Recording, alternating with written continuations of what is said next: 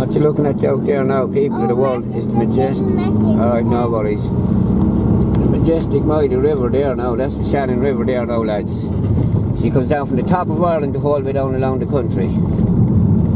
So, imagine if you had a river that's travelling through a couple of different countries, and each country keeps putting a dam on the river.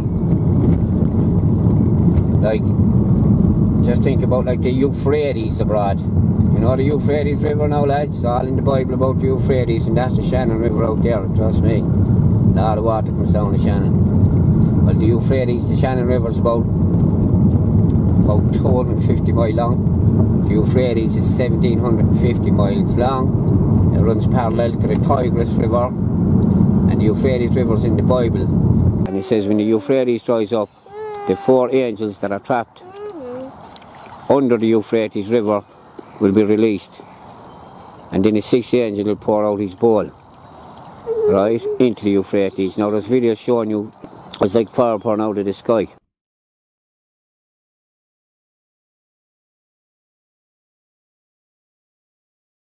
And the structures they're finding under Euphrates, and this king they're supposed to have found.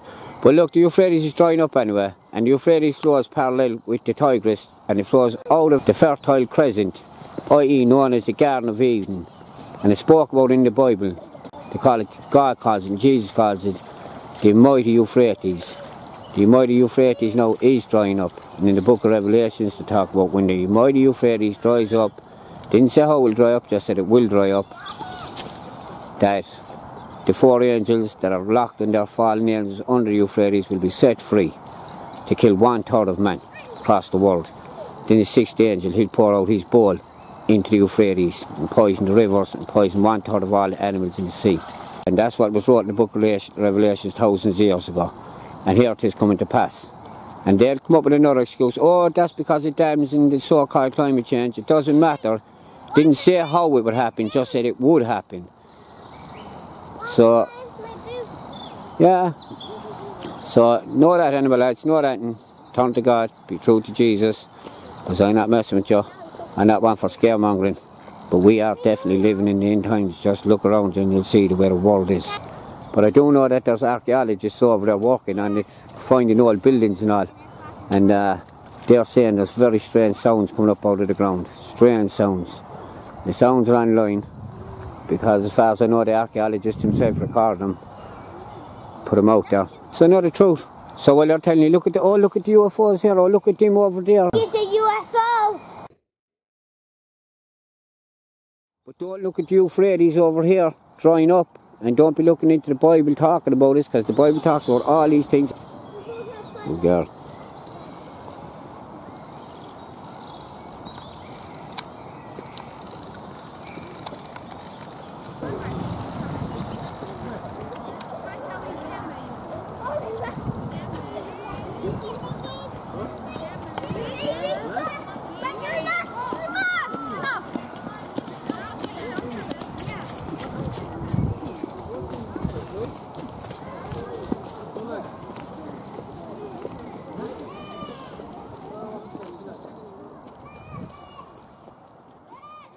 In Russia there they found an angel. Looks so real. This looks like a person was put into plaster and they took a plaster cast of him or something. But and the fellas posted it online in Russia, and the people that owned the company then said that look, them fellas that posted that, they shouldn't have posted it, that they didn't dig that angel up. It's been around the quarry where they're working. They said they don't know who owns it, but it's there years. So I was thinking, they don't know who owns it, but it's there years. I'll put it in the video so you can see this angel. Very realistic looking. You think this thing was going to walk away and start talking any second.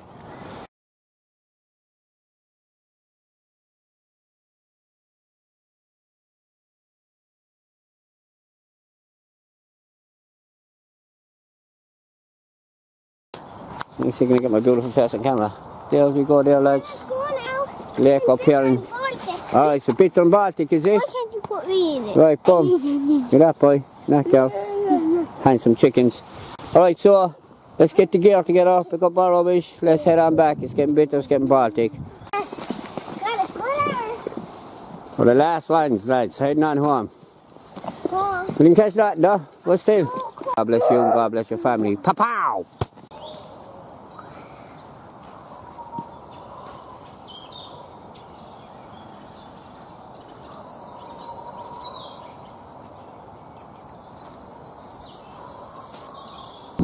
Better stay right, stay true to Jesus, stay right with God. We're not saints, all we can do is our best. Turn to Jesus, believe in Jesus.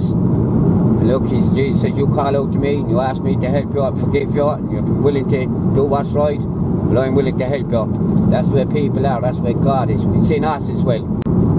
You could be out hunting animals there, you could be out hunting with, say, deer or rabbits or ducks, and you have no problem with it, but as soon as you find an injured one, your heart goes out to it, even though you're hunting them all that day and you had no problem with it, shooting them and hunting them, but you find an injured one and all of a sudden it's you put down the gun and you're all about fixing him. I know it myself because it's in us and I know it's all about it, it does all this crack.